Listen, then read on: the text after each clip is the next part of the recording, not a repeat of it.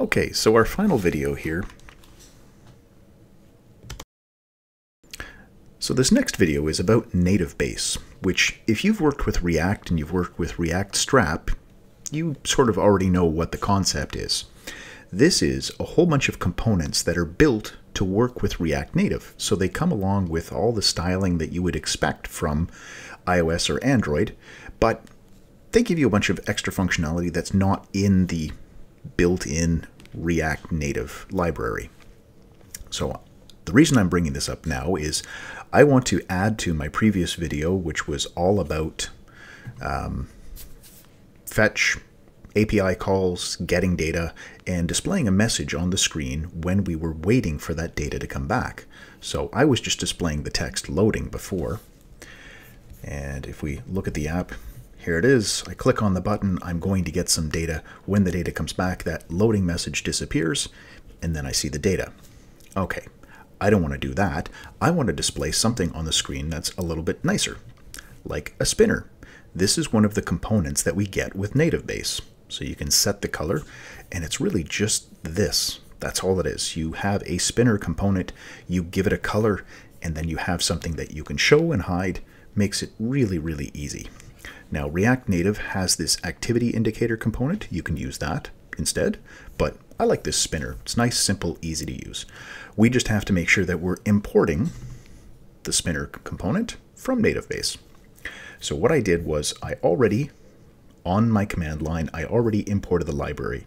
So we have to use, if you go to the getting started commands in NativeBase on this website, we can see that we can do npm install NativeBase -- save, or you can do yarn add NativeBase. I'll put those commands inside the description for this video as well as the link to this NativeBase website.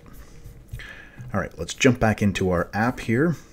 So this is the app that we have right now, and I'm going to add the line for importing spinner from NativeBase. And you know what? Actually, I'll just put comments in here. You can either do yarn add NativeBase. This is on the command line, or you can say npm install -- save NativeBase. Either one of these commands are going to install this library so you have access to it, and then you can import the pieces that you want. All right, so that's done. Now I have my spinner imported. I can go down into my page, and inside of here, instead of this text that said loading, we just have to put in our spinner component, and we can choose the color that we want to use. So I'm going to say cornflower blue. Any of the CSS colors are going to work here. You can do hex code, HSL, RGB, or the named colors. So that's done. The only other change that I made to this code, other than a little bit of styling, was here inside my show data method. If you watched the previous video on the fetch and API calls with React Native, I've added here something purely for the demonstration. This is only for demonstration purposes. This is not something that you have to do when you are doing a fetch call. I've added a set timeout of 3 seconds. So when I click the button and I get the data, I wait 3 more seconds before displaying it, and I'm only doing that so that the spinner shows up on the screen for a longer time. So our spinner's here, and I'm saying I'm either going to show the spinner or I'm going to show the button for get data. So you'll notice when I click on get data, it disappears. I see the spinner, and then when the data comes back, this disappears and the button comes back. There's our spinner, 3-second delay, and there we have all the data, and our button is back. So every time we click on it, it's going to show that, and then it's going to add our data.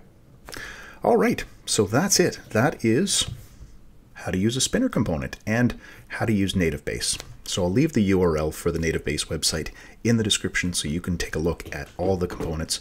I will be doing another video in the future on the components from NativeBase.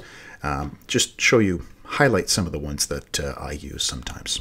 All right, so if you have any questions, feel free to leave them in the comments. If you found this useful, please share it. And as always, thanks for watching.